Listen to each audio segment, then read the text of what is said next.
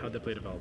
Yeah, I was kind of hemmed in the D zone there for a little bit and just high flipped it and got a favorable bounce, and Rhino made a really good pass across the seam to me.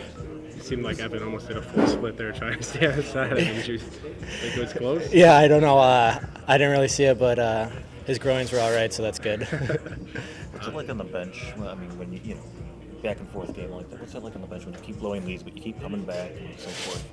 Yeah, I think just trying to stay positive and stay with it. I think could have been a little tighter defensively during the game, but in the end we found a way to win, so that's what's important.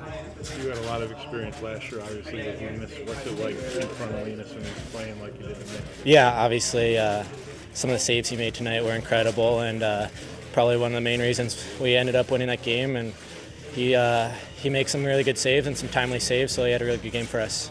Sam and Evan have talked a lot about how they think the game the same way. And obviously, Sam's a smart player. Is that apparent, I guess, one game and then playing with them? Yeah, they're really smart players, and they're really skilled offensively, and so they just try to find open ice for them, and they're really good at getting you the puck.